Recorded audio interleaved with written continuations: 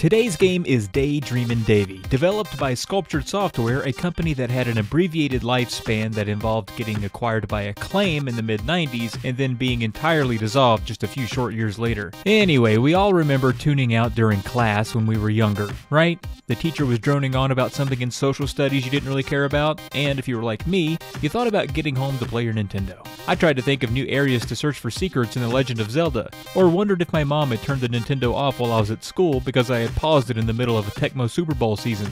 Sculptured Software developed a game with a concept centered entirely around daydreaming. So let's see what's up with Dreamin Davey on the NES.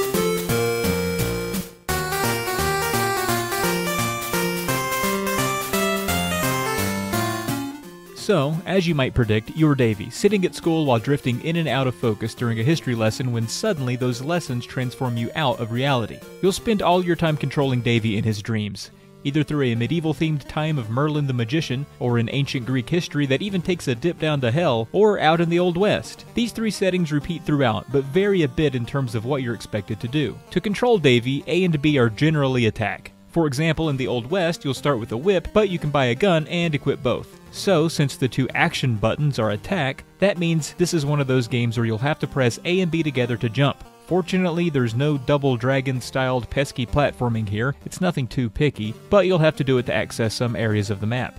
The objective for each level is never clear off the bat. You'll have to rely on clues from NPCs you come across. It starts out simple, just navigate the maze of bushes until you find a white knight who tells you to go find Excalibur, which you then use to defeat a dark knight named Lumper.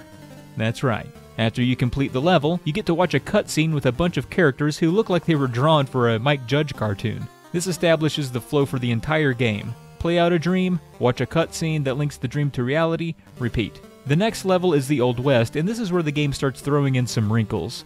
You'll have to figure out how to make money, generally by trading things you amass in your inventory to buy a gun, so you can honor the sheriff's request and take out this heckin' bad guy holed up in the blacksmith shop. Just know to shoot the gun out of his hand instead of shooting him square in the head.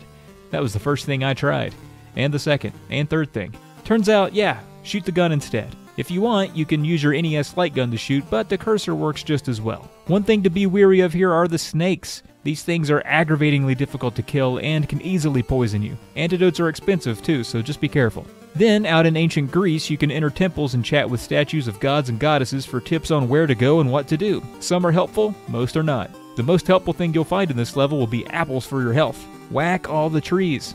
The real-world story marries the dreams to reality in some really goofy ways. Drawing the gun on the Wild West bandit stems from Davey's teacher telling him to draw during artwork time. Then, after his dream is up, it turns out he was sleep-firing a squirt gun in class. Then, during history class, one of your classmates is wearing comically huge, gigantic glasses, and you dream about putting out the eye of a cyclops, and it turns out you were trying to sleep-stab one of the poor girl's eyes out with a pencil. Not cool, David.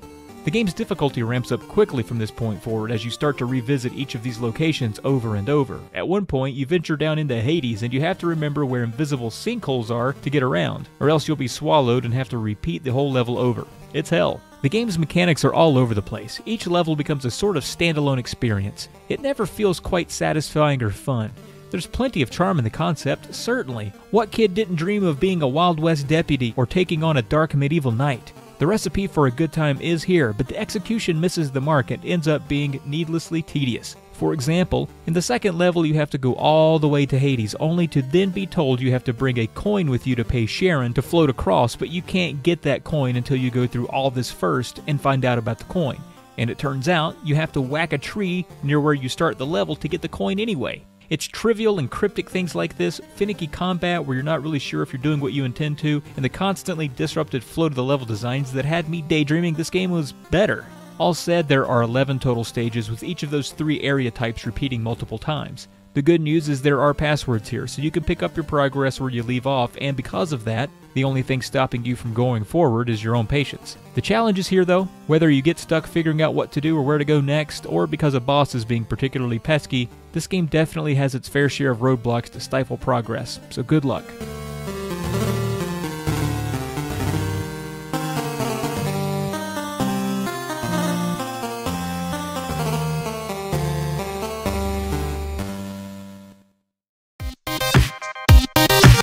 For a game to come out as late as this one did on the NES lifespan in June of '92, you'd expect more out of a HAL-published game here.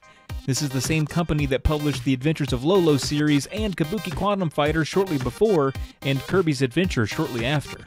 Oh well, this would be the last we ever saw of this boy and his imagination, and that does it for Daydreaming Davey on the NES. Don't stab people with pencils, or anything, and thanks for watching.